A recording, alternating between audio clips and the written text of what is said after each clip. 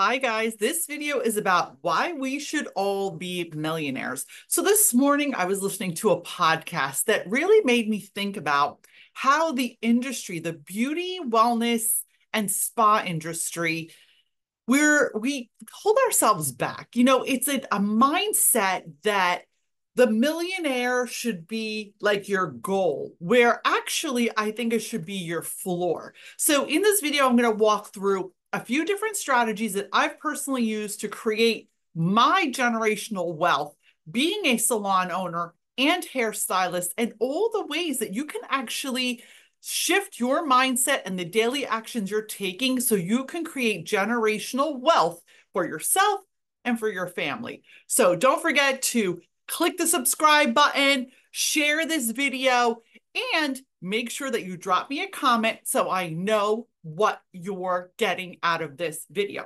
Now, for those of you who don't know me, I am a 30 plus year salon owner, entrepreneur of multiple different brick and mortar beauty, wellness, and service-based businesses. But my basis is in the beauty industry. I've also am a business consultant for the last 16 years.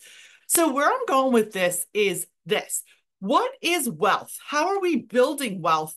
And what do we need to do daily to create a seven-figure millionaire business, right? Because let's think about it. I'm recording this in 2024, and $1 million, I think, is the basis of what you should be really reaching for in this day and age. Because having simply a six-figure business, right? It used to be like you make six figures as a hairstylist at a salon, or you're doing really well.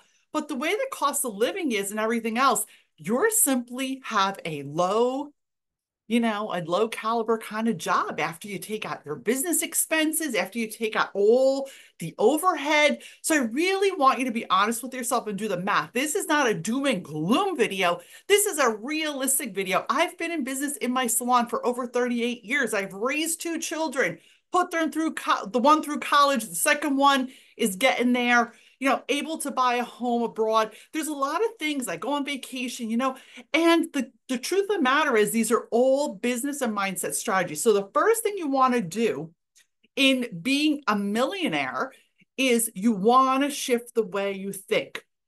Guys, you have to let go of the bullshit abuse that you keep punishing yourself for mistakes that you've made. So let's be honest. In business, I've made so many mistakes in my finances. I've made so many mistakes. I've had things go wrong. I've had screw ups. I've made bad decisions. And you know what? It has cost me financially and emotionally. But if I continue to beat myself up over those mistakes, I didn't learn. So you are actually learning. Every mistake and every screw up is an opportunity to learn, right? Business owners, this is part of being an entrepreneur. This is part of being a solo stylist, a salon owner, spa owner, wellness owner.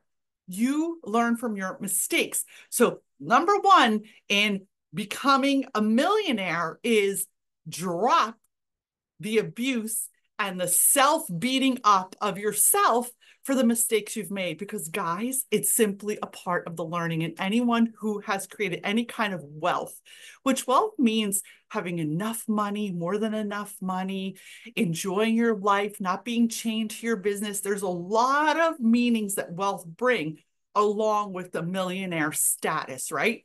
So number two is know what $1 million revenue looks like. Now, you can reach $1 million revenue with a small boutique salon business, but you got to do the math, guys, right? The math is to generate. Now, this is not take home, to generate in revenue. $1 million a year you need to have coming in, right? This is not your profits. This is not your take home. This is what needs to come in sales. $83,333 a month. So I want you to take that number and realistically look at your business. Look at how many people are working on your team. Look at the revenue, your prices. I break this down and go further into this in my consulting that I do. And if you'd like to book a call with me, just head on over mariafontana.com. I have 1 hour jumpstart sessions. I have 10-minute get acquainted calls. Just get on the phone and talk to me and let's see what we can do with your business so you can friggin' blow shit up and be happy, profitable, and abundant, right? I'm here to help you. Like, this is my industry. I've been in this industry, top in 2024 in Salon today. Go check it out. Anyway, I'm getting off target here. So the point is, I want you to know your numbers, know what it looks like to generate $1 million in sales, right? Now, again, you might not want to start with that as your goal. Maybe you just want to hit like that 500K mark, depending on where you are. I am speaking to my smaller boutique salons, right? So you don't have a big team, but you still can generate this type of revenue. You still can be that $1 million CEO. Don't let anyone tell you otherwise. There's a million ways to do this. So know your math, know your realizations, and then I want you to really look at, what are you doing with your money? Like, are you being focused on what that money's doing for you? Or are you just taking the money, spending the money? Are you not allotting the money the way it needs to be allotted? Again, I go deeper into this in the next following videos that I'm going to be posting. I'm going to deep dive into how you should be separating that money in your bank accounts to make sure you have a profit, to make sure that you actually have a paycheck, right? How many salon owners? I did this for years. I lived off my tips. I didn't keep track of shit. I had money like hundreds of dollars smooshed into my pocketbook. It's not a real business that way. It's a shit show. And we don't want to run a shit show. You want to run a sustainable, high-level business that you can be proud, that you can go buy a home, that you can go do what you want, put your 3 kids through college, you can be proud of. So let's get our things in order to make sure your business is running correctly. And the third thing is, what do your operations look like? Like, what does your back end office look like? Like, do you have a booking system? Do you have SOPs, which are standard operating procedures? Meaning, do you have a system at least written down or recorded that when you bring someone else onto your team, when you onboard someone new, everyone knows what you expect, your values, how you run your operation? Now, again, I am not typical of many business consultants and coaches in the salon industry, where I'm not a big fan of the typical corporate structure of running a salon. I do things with my own edginess and my own way. And it's the brilliant business system. And what I find is I actually create an SOP, a standard operating procedure, based on what the goals are of my business. What do I want my team to feel like? Like, changing up scheduling, opening your mind to not being so rigid. And I'm talking, especially if you're a more mature stylist or salon owner that, you've been doing shit the same way for like 30 years, you got to change or you're not going to survive. You got to change. You got to evolve with the times.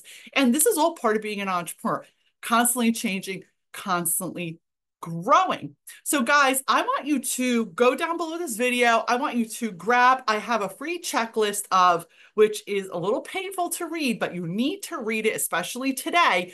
Why clients aren't coming into your salon, why team isn't coming to you, and why you are not making the money you need to make. And I actually have some actionable tips that you can implement right away to get the ball rolling. Once again, I want you to like, subscribe, hit the bell, so every week when I download a video, you can get access. Once again, feel free to book a call with me, mariafontana.com.